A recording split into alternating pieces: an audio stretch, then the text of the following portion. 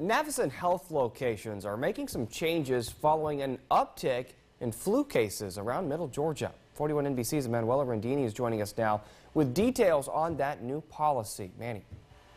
Michael, children younger than 12 years old are not allowed to visit patients at Navicine Health. Now, this policy is in place to protect children from getting the flu. The chief medical officer of the hospital told me that when doctors see an increase of flu in the Middle Georgia area, the hospital changes visitor policy for a certain amount of time to prevent children from getting sick.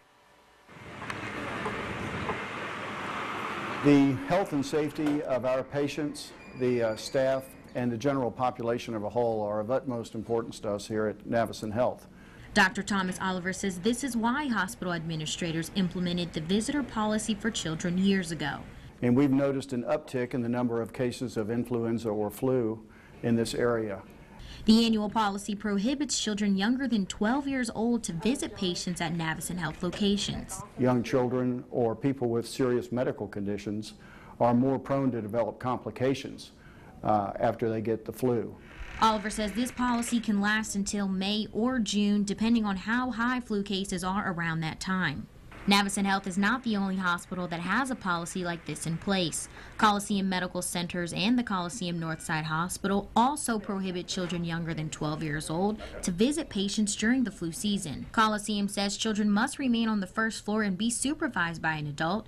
In certain situations, visitation may be permitted for short visits, but must be approved by administration. Thank you for your cooperation. Oliver says there is one exception to the visitors rule at Navicine. Women who have just delivered and have newborns, sometimes it's important to that family for siblings to bond with their newborn sibling. Oliver says nurses will screen children who are visiting to make sure they don't show signs of the flu.